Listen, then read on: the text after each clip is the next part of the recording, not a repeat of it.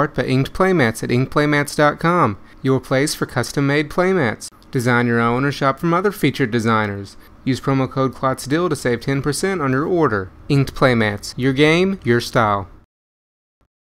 To do on their website, and come join us for a fun, friendly F&M environment.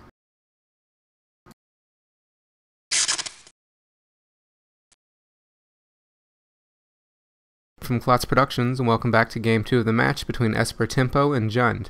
Andrew was on the play for this game and started out with a couple of Hallowed Fountains along with an island. Meanwhile, Chris played a Woodland Cemetery along with an Evolving Wilds, which he used to search for a forest. Chris played a Farseek and laid down a Dragon Skull Summit and then found a Blood Crypt with the Farseek. Meanwhile, Andrew played a Forbidden Alchemy to find a card and discarded 2 Glacial Fortresses along with an Azorius Charm. Andrew found a Swamp with an Evolving Wilds, and then Chris attempted to resolve an Olivia Valdarin, however Andrew countered it with a Dissipate. Andrew put a Plains into play and played an Augur of Bolas, finding himself a Thought Scour. Chris then played a Slaughter Games, naming Snapcaster Mage. He didn't find any in Andrew's hand, however he was able to exile them from his library. Chris then laid down a Rootbound Crag, and then at the end of the turn, Andrew played his Thought Scour, milling an island along with one of his Runechanter's Pikes.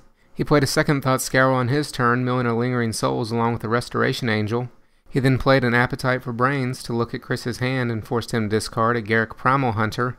Then he attacked with his Augur for 1, taking Chris down to 19. Chris attempted a Rakdos' Return for 5, however Andrew countered it with another Dissipate. He then put a Drowned Catacomb into play on his turn and attacked with his Augur again, taking Chris to 18. Then post-combat, he flashed back his Lingering Souls to get himself 2 Spirit Tokens. Chris then played a second Rakdos' Return for 5, however before it resolved, Andrew flashed in a Restoration Angel to blink his Augur of Bolas. He found a Lingering Souls with the Augur and then pitched his hand and took 5 damage, going down to 15. Andrew drew and played another Forbidden Alchemy on his turn to find himself another card. He then flashed back his second Lingering Souls to get 2 more Spirit Tokens, and then attacked with the rest of his team for another 6 damage, taking Chris down to 12. Chris used the Dreadbore on his turn to kill Andrew's Restoration Angel. He then played a Huntmaster of the Fells, going back up to 14 and getting himself a Wolf Token.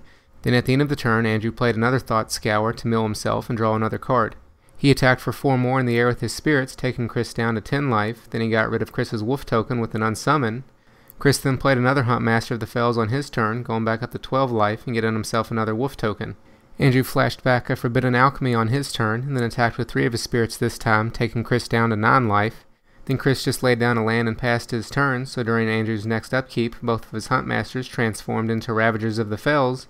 They did 4 damage to Andrew, taking him down to 11 and killed 2 of his Spirit Tokens. Andrew laid down a Glacial Fortress, and then just attacked with 1 spirit this time, taking Chris down to 8 life. Chris then attacked with both of his Ravagers, which Andrew decided to take, going down to 3. Then post-combat, he played a Farseek and found himself an Overgrown Tomb. At the end of the turn, Andrew flashed back another Forbidden Alchemy, and then on his turn he played another Augur of Bolas and found himself an Essence Scatter, but chose to pass without attacking this time. Chris then attacked with his 2 Ravagers again, so Andrew chump blocked with his 2 Augurs of Bolas and took the 2 trample damage, going down to 1 life. Chris then laid down a Mountain, and at the end of the turn, Andrew used an Azorius Charm to draw a card. Andrew played a Geist of St. Traft on his turn, along with another Lingering Souls, getting himself 2 more Spirit Tokens. Then during Chris's upkeep, since 2 spells were played on the previous turn, his 2 Ravagers transformed back into Huntmaster of the Fells. This gained him 4 life, going up to 12, and got himself 2 more Wolf Tokens. Chris just laid down a Swamp on his turn and then passed in an attempt to force his Huntmasters to transform again. However, Andrew played an Unsummon at the end of the turn to get rid of 1 of Chris's Wolf Tokens. He then flashed back another Lingering Souls on his turn to get 2 more spirits and keep the Huntmasters from flipping again. Chris then attacked with his 2 Wolf Tokens, so Andrew traded for them with 4 of his spirits. Then at the end of the turn, Andrew flashed in a Restoration Angel. Andrew then finally drew his second Runechanter's Pike, which he played and equipped to his Angel. He then attacked in the air with his Angel along with his Geist, giving him the win and taking them to Game 3. So that's it for this gameplay. I hope you all enjoyed it. You can find the full version in the annotations at the end, along with links to my vlog and my Let's Play Duels of the Planeswalkers 2013. If you like this or any other video, be sure to give it a thumbs up and possibly add it to your favorites, and then subscribe to be notified when more videos are online.